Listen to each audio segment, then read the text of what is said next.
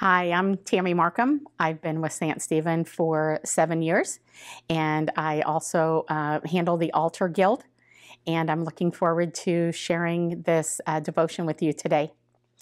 So, grace upon grace. For from his fullness we have all received grace upon grace. This is John 1, verse 16. When I was in high school, once a year for 2 weeks, I dedicated every ounce of my strength to one goal, making the basketball team. Then the day came when the coach posted the list of who made the team.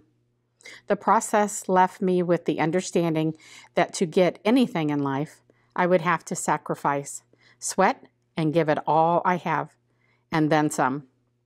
We are all pros at performance. God is a pro at grace. From God's fullness, he gives us unworthy sinners. Not just grace, grace upon grace. There are other options than grace. We might try salvation by sincerity.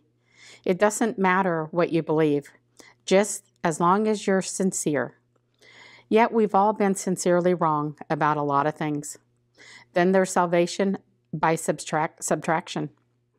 If being saved wasn't doing anything, then everyone in nursing homes would be saved. You don't do a lot in those places. Or how about salvation by service? Do good. Be nice. Help people. None of this works. We will never generate enough sincerity, subtraction, or service. Remember the little engine that could? I think I can. I think I can. Grace isn't for that little engine that could.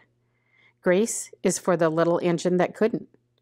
Grace is for that little engine that turned out to be a massive train wreck. God's magnificent grace in Christ's cleansing blood is his gift to you. Let us pray. Jesus, your amazing grace is a sweet sound.